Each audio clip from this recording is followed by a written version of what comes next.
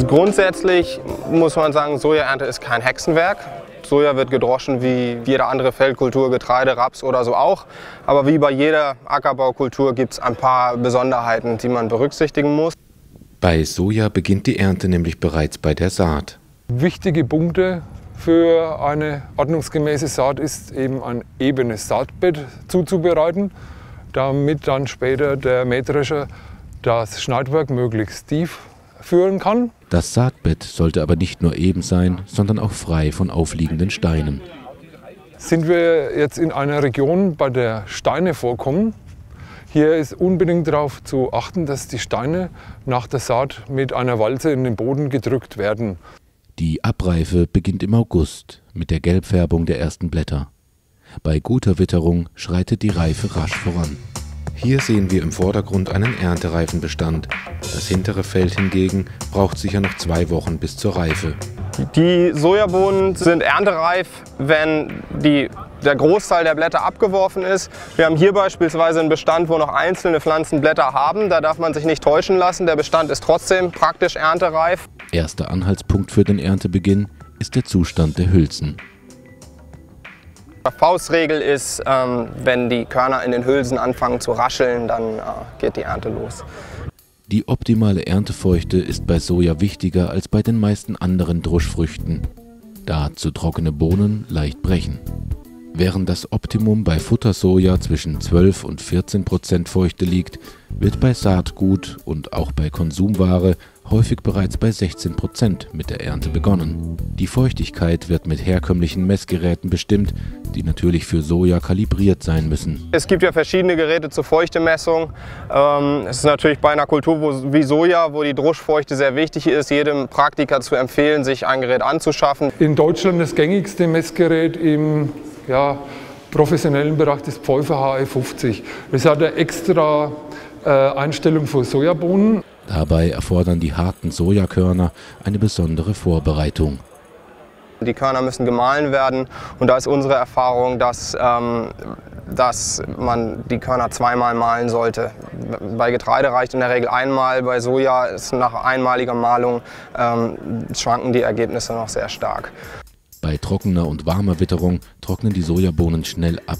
Dadurch ergibt sich ein recht kleines Zeitfenster für die Sojaernte.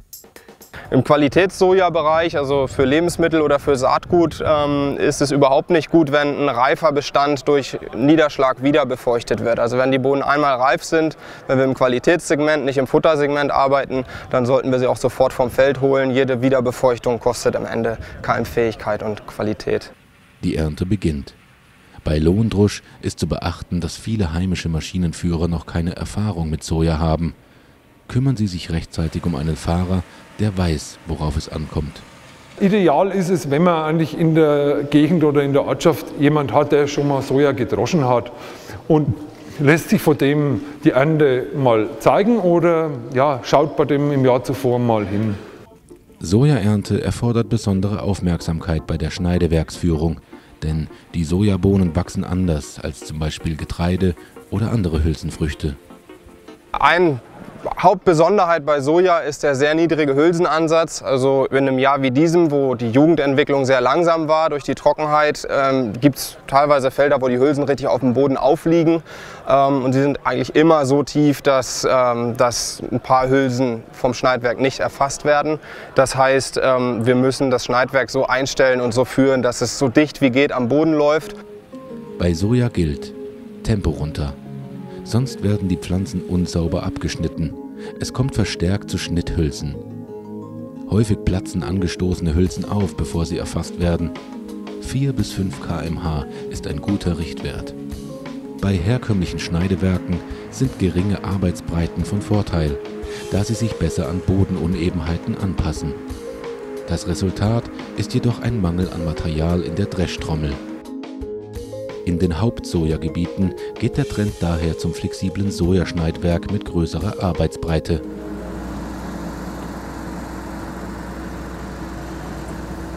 Ja, wie man hier sieht, ist das Schneidwerk wirklich flexibel und kann bis zu 10 cm nach oben und unten ausweichen.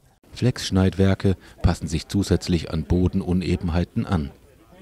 Besonders bei Schneidwerksbreiten über 6 Metern helfen sie erheblich dabei, auch die unteren Hülsen zu erwischen. Die Drehzahl der Dreschtrommel muss bei der Sojaernte so niedrig wie möglich eingestellt werden, um einfach das Bruchkorn zu vermeiden. 400, 450 Umdrehungen und gleichzeitig wird der Dreschkorb relativ weit geschlossen. Da muss man ein bisschen rumspielen, auch je nach Korngröße und Bestandeszusammensetzung. Bei richtiger Einstellung sieht das Erntegut so aus, bei falscher Anwendung so. Ist jetzt sehr viel Bruchkorn im Erntegut vorhanden, ist der Dreschkorb zu eng eingestellt und ich muss den Korbabstand vergrößern, also den Dreschkorb öffnen. Habe ich jetzt zu viele ungeöffnete Hülsen im Korntank, ist der Korbabstand zu weit, das heißt der Austrusch ist zu schonend. Beachtet man diese Punkte, steht einer erfolgreichen Ernte nichts mehr im Weg.